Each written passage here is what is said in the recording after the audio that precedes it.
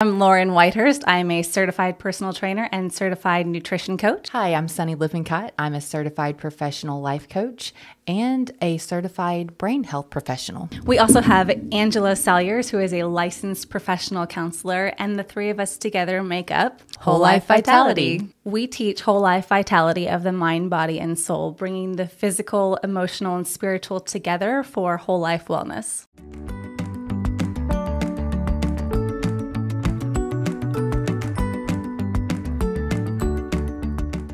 Welcome back, friends. Hello.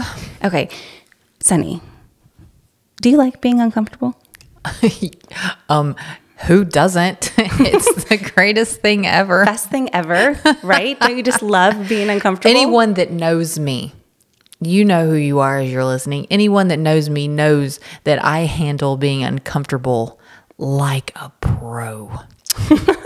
Okay, what's hilarious is that, as you can see, if you're watching, we're further away from our background than we normally are.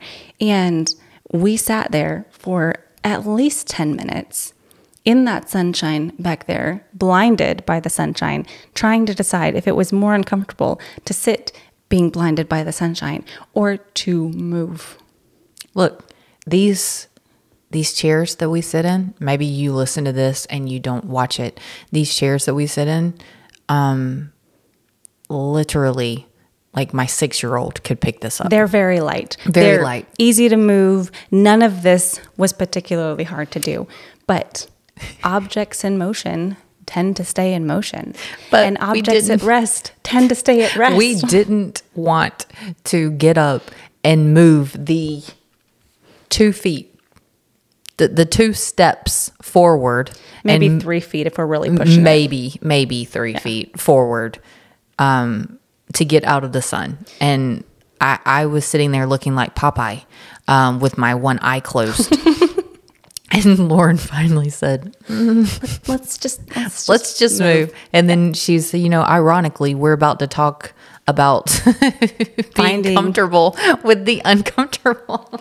Because change happens when you are uncomfortable. Yeah. It never, ever, ever happens from a place of comfort, ever. And change itself is uncomfortable. But in order to have anything different than where you are in your moment right now at this very second, in order for anything to be different, you have to change. Yeah.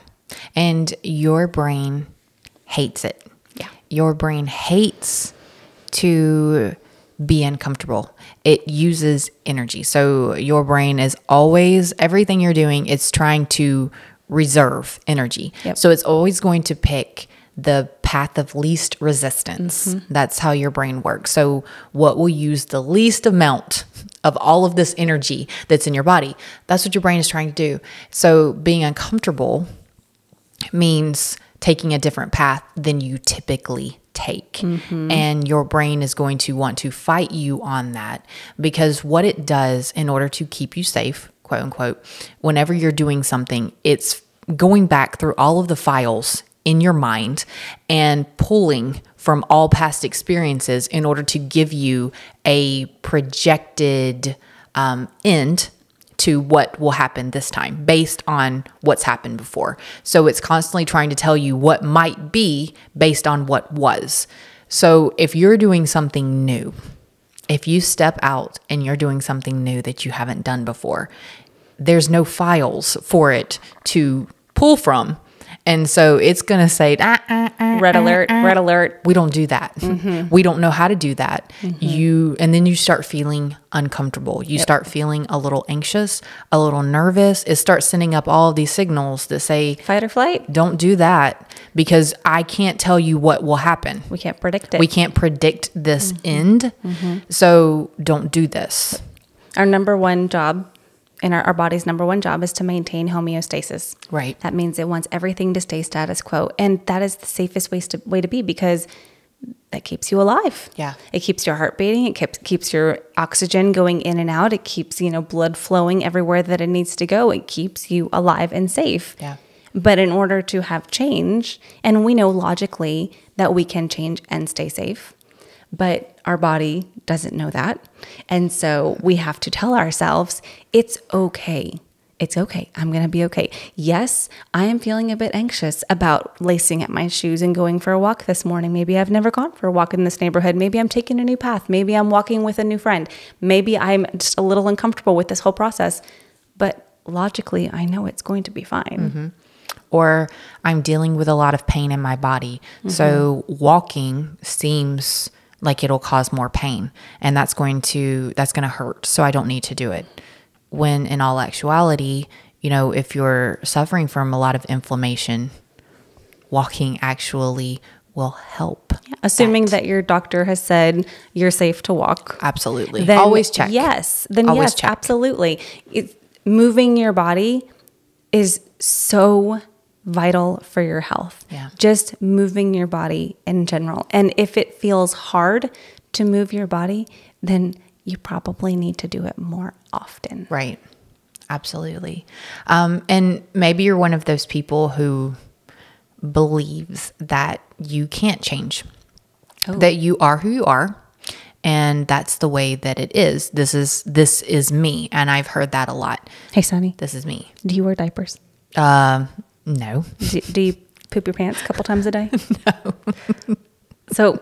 So you can change. You can change. Because at one point you did do that. Yeah, you can grow. I'm pretty sure I did that too. I'm pretty sure I also wore diapers at one point in my life.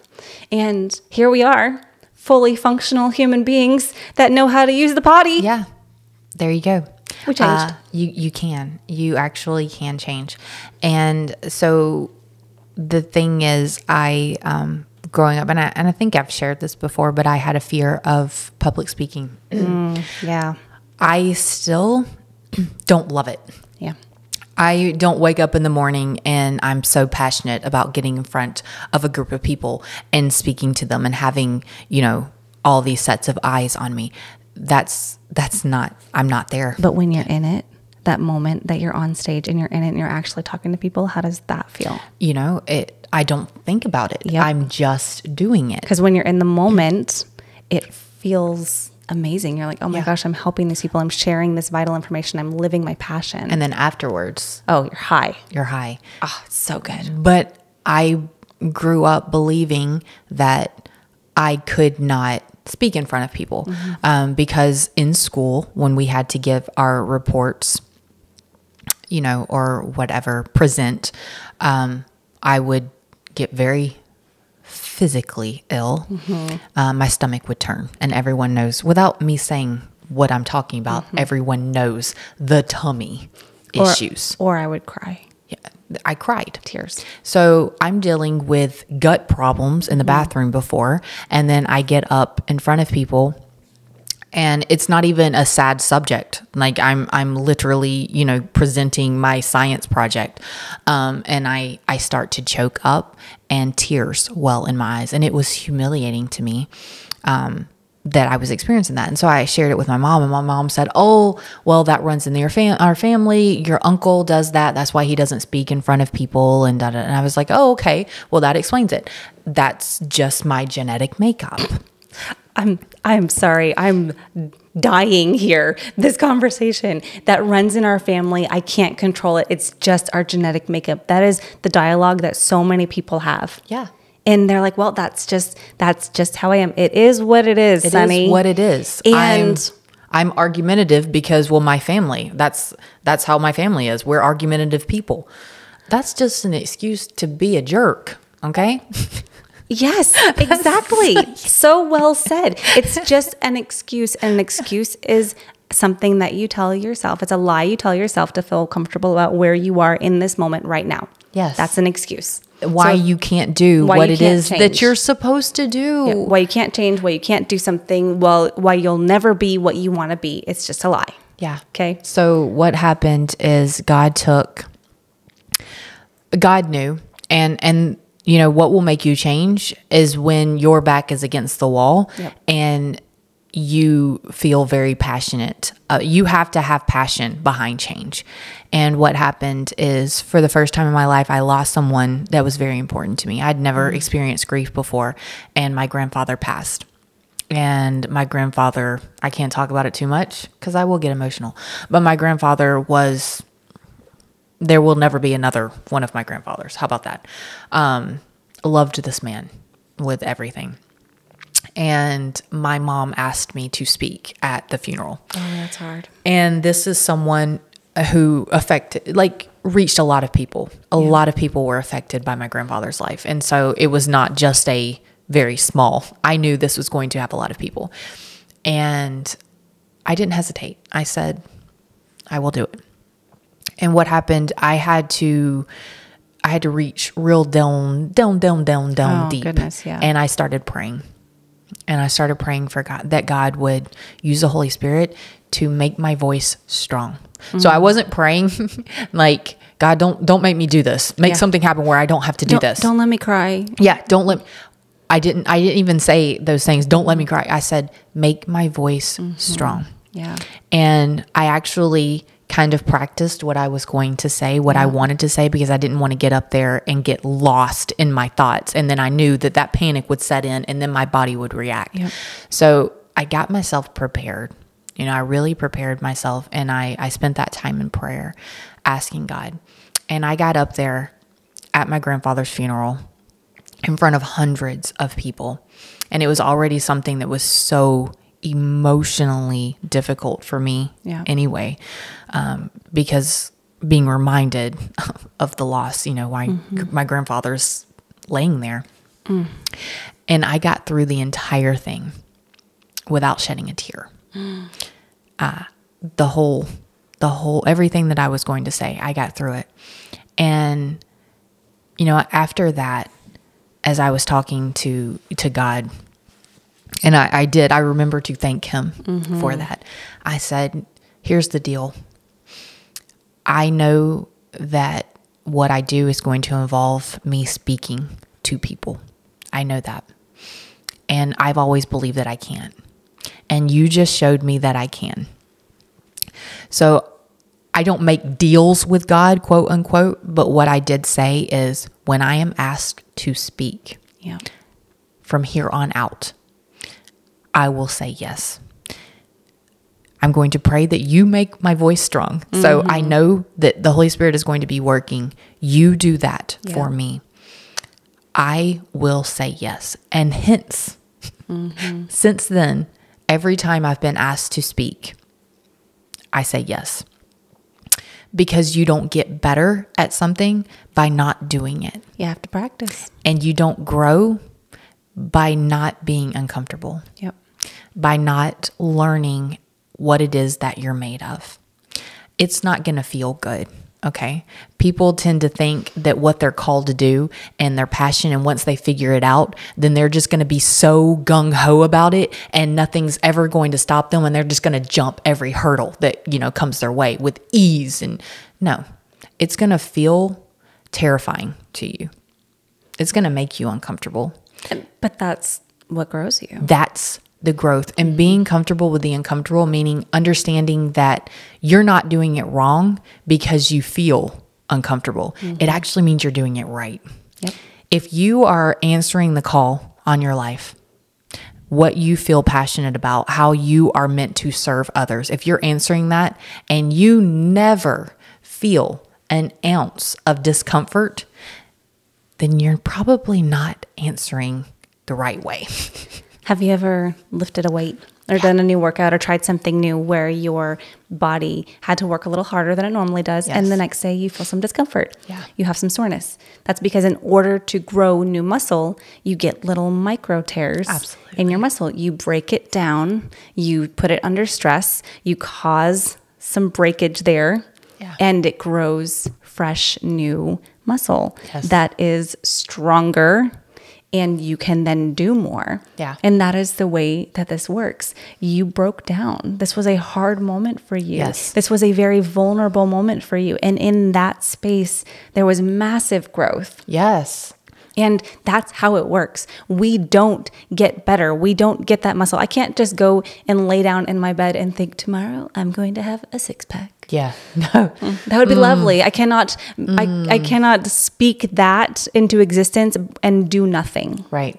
I have to go through the discomfort of working my body, because I find it enjoyable. Honestly, I do. I find exercise enjoyable. It's what I do for a living. I think it's great, but it's uncomfortable. Well, And for those who have never heard our podcast before, you come from a family not of svelte, beautiful 6-pack figures. Right. You come from a family that struggles with their weight. Weight. I thought when I was a child that when you got older, you had babies and became obese. Yeah. That's just how it works. Like, that's normal progression of life. And had they, you believed that lie, that's your genetics. That's because look at this person and look at that person. So genetically speaking, that's just what's going to happen to you. Yep.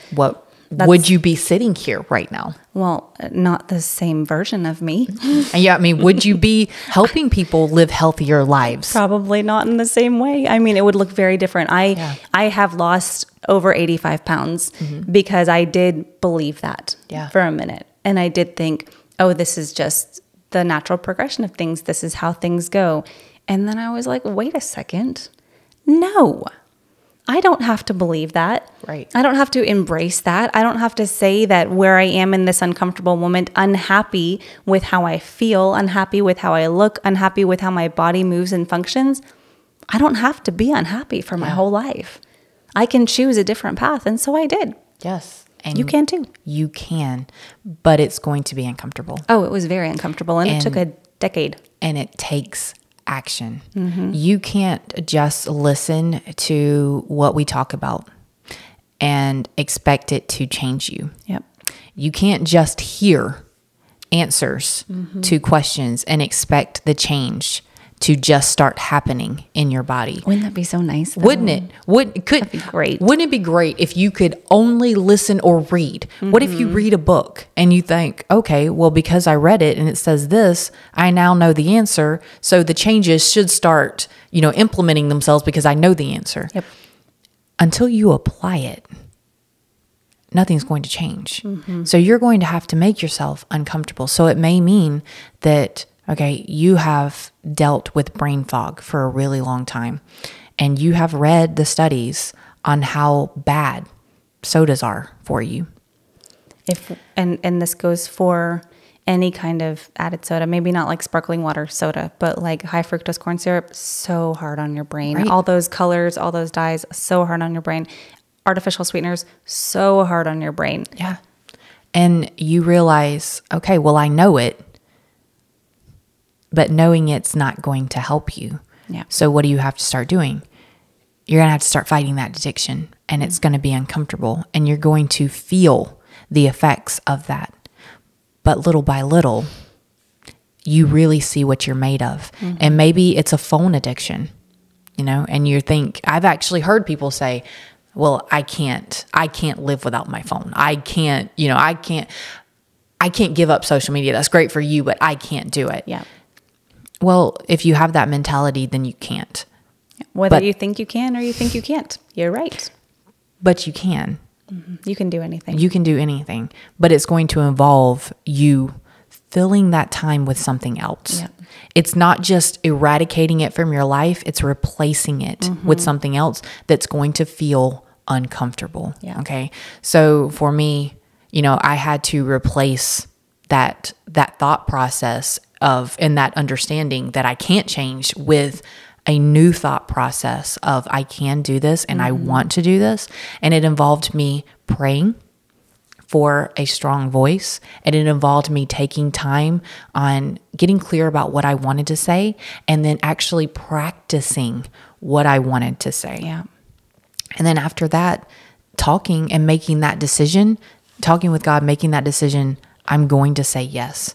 And then now I have to keep my end of the bargain. And when those, and they have, when those speaking, engagements have come up, saying yes, and then preparing. I don't just get up there and say, okay, God, give it to me, make my voice strong. No, it's actually preparing for what I wanted to say. Yeah. And, spending that time in prayer, making myself uncomfortable and actually providing it with action. So whatever it is that you're going through, understand that it's not going to just change because you've read it or you've heard it or you're like, yeah, I need to do that. you actually are going to have to put action behind that and force yourself to be uncomfortable until you do it so often that it becomes habitual. It becomes comfortable. Because that first run, it's going to be miserable. It's going to suck and you're going to hate it. But your 100th run, it's going to be a lot easier. It's going to be a lot easier. The first time you speak, it's going to be uncomfortable and you're going to hate it. Yep. But the 100th time you've done it, it's going to sound a lot better. The first time we did a podcast, it was very uncomfortable. It was very uncomfortable. Extremely nervous. I was very nervous. I had notes out. I could feel my hands shaking as I was doing it. Head to toe. I had that stress sweat. You know what I'm talking about. You know the stress sweat. Oh yeah. Stress sweat is the worst. Because it's sweaty, but it's cold, and then you smell and you so smell bad so bad. So I wore like a blazer. I think I sweat right through that dang blazer, man. Like seriously. But now we are like 50 so podcasts getting there. I think we're mid 40s, but yeah, we're definitely getting closer. And it feels, now are we by any way, would you like talk to us and we say, oh yeah, we are experts at Getting closer. And it's going to look a whole lot different as we do 50 more. But it feels so much different now than it did. Yeah. And we had to force ourselves to be uncomfortable. We knew what we wanted, but we could have said, well, we don't know how to do that. And we don't have the followers that this podcast has. And so, we don't know what we're doing. No, what we did is we contacted people who did know how to do this. Yep. And we talked with them and asked them, hey, what all do we need?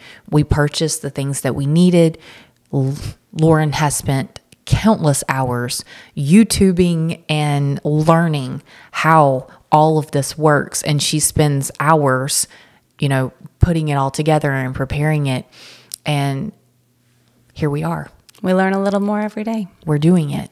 Sonny, did you know that I was a Diet Coke addict? Oh, me too.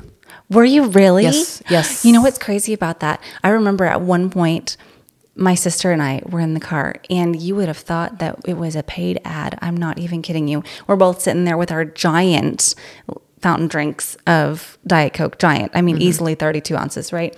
And going to town on them back and forth. And she's like, Diet Coke is so amazing. I was like, I know, it's so great. And the stuff we were saying about Diet Coke, it was like it was a love song. I'm not even kidding you. Yeah, put it in that styrofoam cup with the pebble ice. Yes, it was probably even Sonic, honestly. Yeah, if I'm being really, it was a whole experience, man. Yeah. So we went back and forth, and I'm sitting here thinking, I haven't had a Diet Coke in over a decade because I decided to make changes for myself, right? And that was one of the things that was changing, and it was hard. And I had this amazing Diet Coke community. Yeah, and that was also part of what made it hard. Yeah, because this dialogue that I've had with my friends and my family about the amazingness of Diet Coke and this feelings that we shared about it, we didn't have anymore. That changed, and that was uncomfortable. Yeah. So it wasn't just the taste, it was the whole experience. So now I have a different community. I mean, yes, I still love those people, but I have a community that supports something different. So as you're looking to change, as you're growing and working through that discomfort, community makes all the difference. Oh, that's what's so great about coaching is that, through coaching, you have people that come to you because they want to make a change, but they're just on their own. Yeah. The desire it's not backed so much that they're actually putting action towards it, and they need accountability. And that's what coaching offers, is that we make a plan together, and then you offer that accountability to them, and they leave and they say, okay, I have a plan. I have someone here who's keeping me accountable. So that desire, it increases, and that pushes that action, it pushes them to take action. So a lot of the times, when deciding to make a change, it's going to be very difficult, especially if you're doing something that causes you shame and you tend to hide that thing. Hi, my name's Lauren, and I was a Diet Coke-aholic.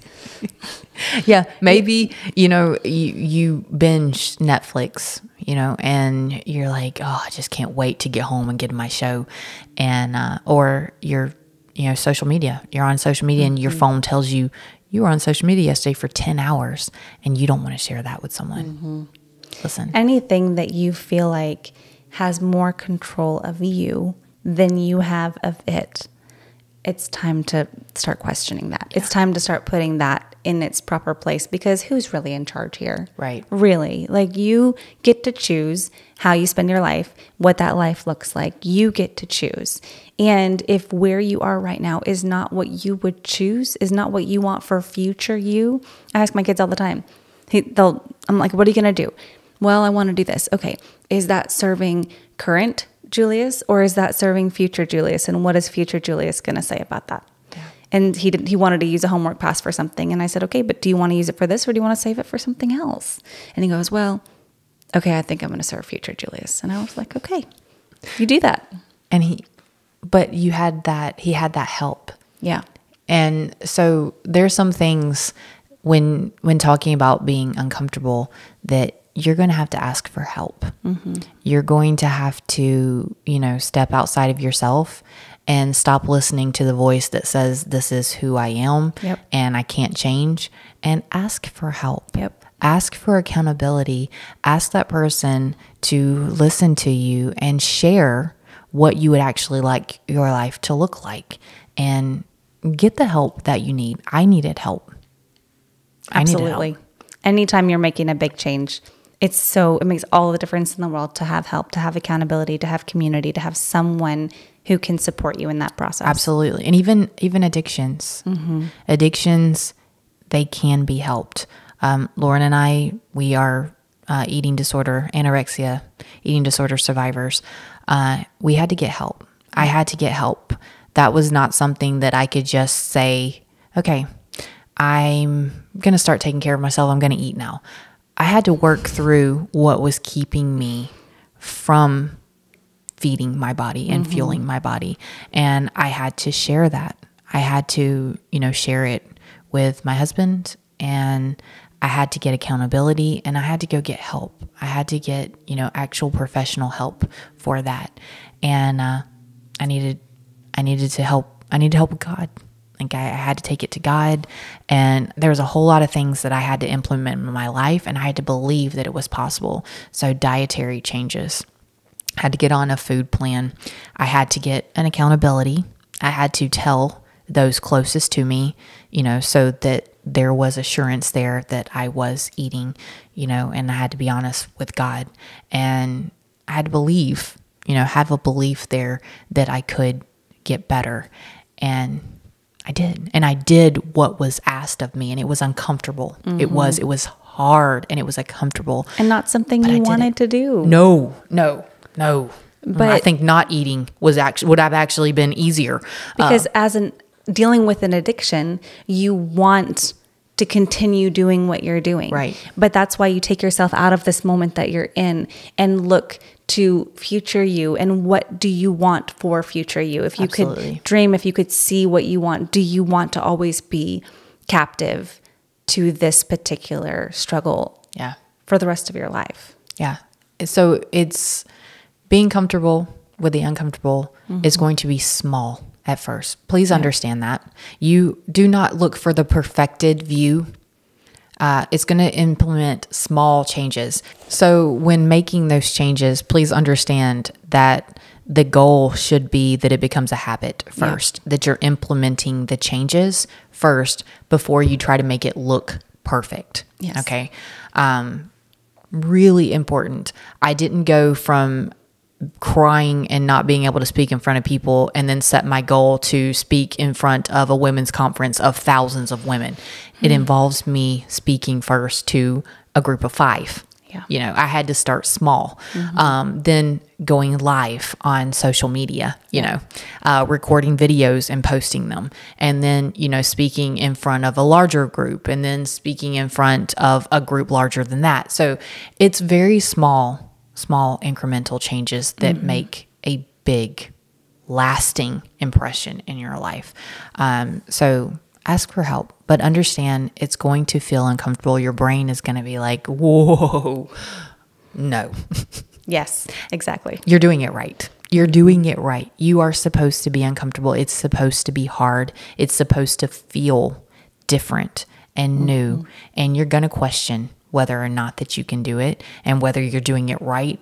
Those are all normal results of change. I get messages from clients almost every single day saying, this is happening. Is this normal? Yes. This is happening. Is this normal? And I'm like, yes, it's all within normal. the realm of normal because you're changing, because you're Yes. doing something different than you were doing before. But I get those messages and I reply to those messages and I reassure them. And that's what you get when you coach. Yeah. Because you get, like you were saying, a plan, you get guidance, and then you get support. Yeah. As you're making those changes and the little baby steps that help you get closer to your goal. So if you don't know what your goal is, if you don't know what that discomfort is or how to get out of it, reach out. Let's talk. Yeah. We are here. We can help you with that plan, whether it is mindset, whether it is physical, whether it is emotional, whether it is somewhere in between. You know, we do the whole mind, body, soul thing. We got it all covered here. Yeah. So you just let us know what it is that you're working through or what it is that you're feeling uncomfortable in, and we'll do it. Yeah. We're here for you. It'll be great. Well, Sunny, thank you. Yeah. That's fantastic. That was I mean, great. did you hear how well she did speaking in front of people? This girl has come a long way. That was thanks. fantastic. I didn't cry. She didn't cry. You know, she didn't poop her pants either. I didn't. Winning. I'm just winning today. Winning. So much.